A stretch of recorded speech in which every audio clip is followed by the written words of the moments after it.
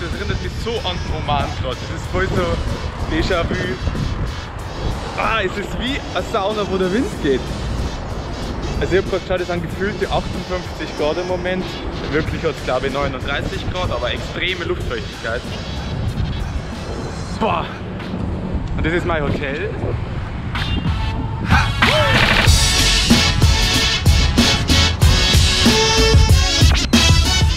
Aha, können wir sogar ein bisschen Sport machen da. Aber naja, wer möchte ist schon bei 58 Grad. Gefühlte 58 Grad.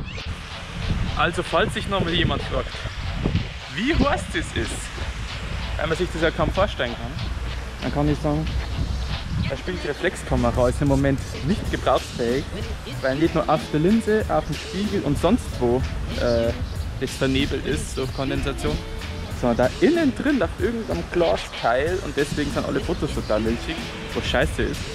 Ich hoffe, das legt sich bald wieder. Und die GoPro hört immer wieder auf zum Arbeiten, weil es zu heiß wird, der Akku. Und bei mir tropft das Wasser nur noch so. Und es sind keine Menschen unterwegs. Null, nada, zero. Keine Besucher sind zu Fuß unterwegs. Und die werden jetzt vermutlich auch Taxi nehmen. Zu normal, wo ich was essen und trinken kann.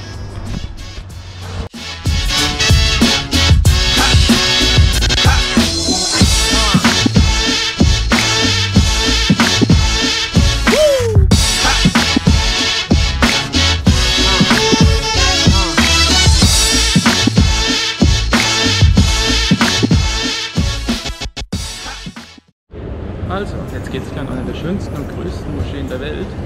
Bin mit dem Taxi hergefahren, Eintritt ist kostenlos. Habe mich noch fein angezogen, lange Hosen sind Pflicht.